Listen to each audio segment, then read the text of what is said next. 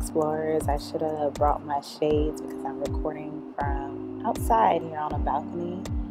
And today I'm going to record a vlog about lessons learned while in Cuba. So I have a list. If you see me looking down, it's on my list of reminders of what I wanted to share of what I learned about my travel to Cuba.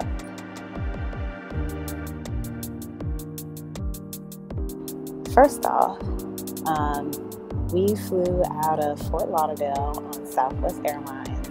I love Southwest, don't get me wrong, but right now, late 2016, early 2017, the process was not really thorough or organized. It was a little chaotic, so I definitely allowed time to get through this process.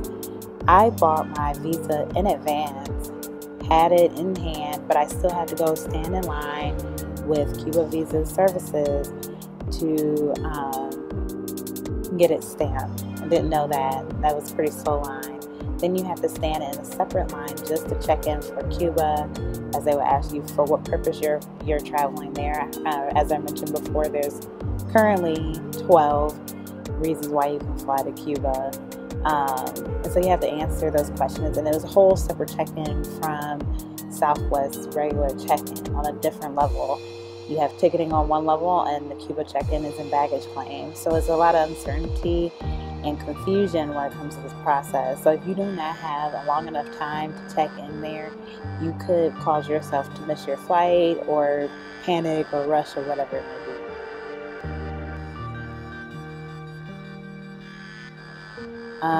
Second thing, we had heard this from several people, and I've heard stories, good stories of arrival up on Cuba, but I would suggest not checking your bag. Carry your bag on the plane. All of us carried on except for one. She was in the last boarding zone with Southwest, so you know what that means. Your bag has to get checked. It took her maybe an hour and a half of waiting to get her bag, and there were still people waiting for their bags after we left, like half the flight. So to ease that pain and stress, be sure to carry your bag on flight.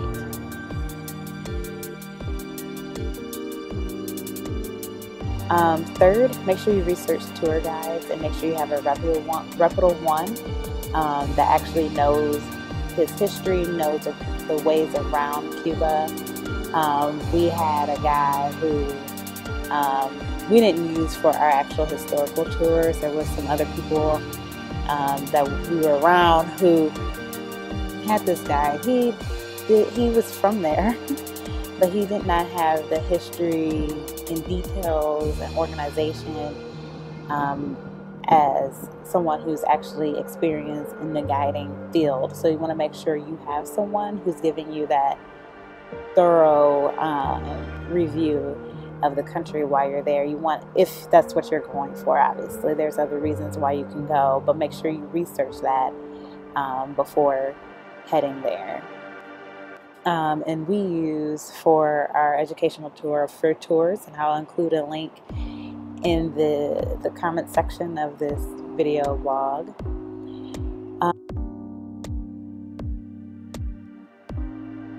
Fourth, you can bring back cigars and rum from Cuba as souvenirs, and obviously cigars is something that Cuba is known for, right?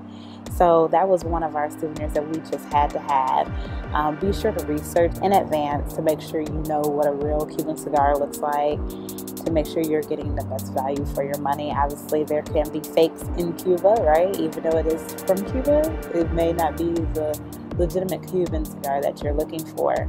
Make sure you're not overpaying for it, and make sure you're getting it from the right place. So do all of that research in advance. As for us, we went through one of our connections who she was able to get us our Cuban cigars. I mentioned this in my Cuba prep video, to exchange your money to euros if you're coming from the US before going to Cuba, as you will be penalized 10% taking USD.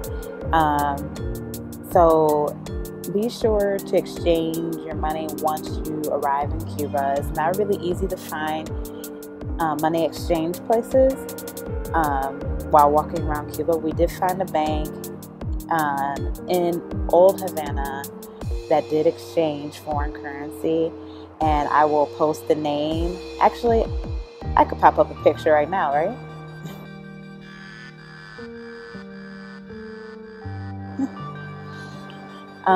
So this is the place that we went to exchange our money.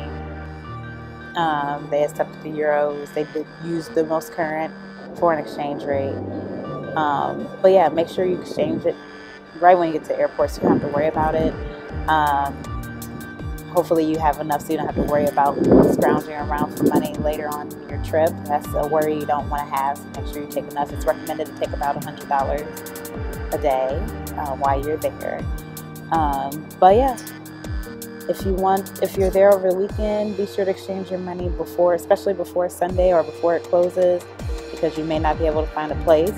Some of the hotels will exchange money, but you must be a guest there. So if you don't know anyone at the hotel, that could be a problem. If they're not lenient on, just foreigners exchanging money there.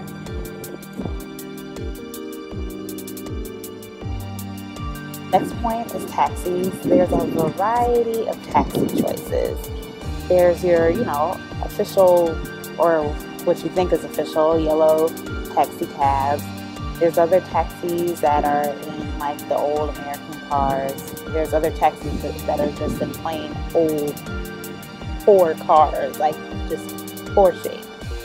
And then there's these little in Old Havana. I don't know what they're called. I guess I could post a picture or maybe look up the name here. But they remind me of tuk-tuks in Thailand. They're really small little scooters, maybe about 2 or 3 people, depending on size, could fit in the little back part. But yeah, they have a variety of options. Avoid the poor condition taxis. Those taxis scared our lives.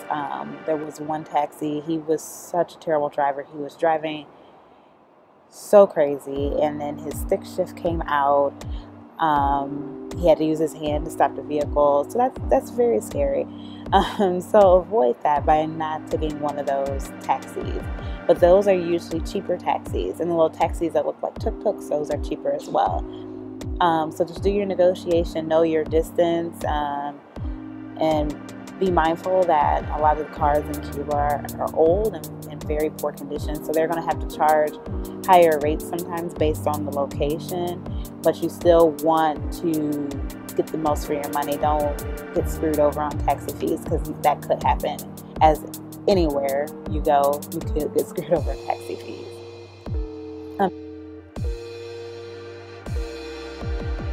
Dinner reservations. We didn't really have to worry about reservations for the most part, because we cooked at our Airbnb one day. We, had food already prepared. There was a place right around the corner from us where she had a restaurant. She opened up her home to us for New Year's Eve. That was a great experience, but our last night there, we had to worry about dinner, and a lot of places in Cuba, they're very small, and they fill up quickly. So you need to have reservations, even if it's for a small group of 2 or 3 people, so you don't have to worry about that stress.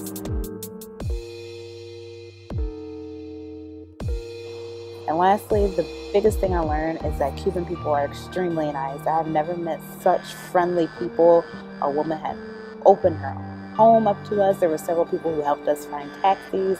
There was a guy, a bellhop in one of the hotels, that helped us several times with taxis, trying to find money. The police are friendly. Just anyone you meet on the street, very friendly environment. Some of the most friendliest people I've ever met in all of my travels. Hopefully things don't change here with legislations in the U.S. of traveling to Cuba.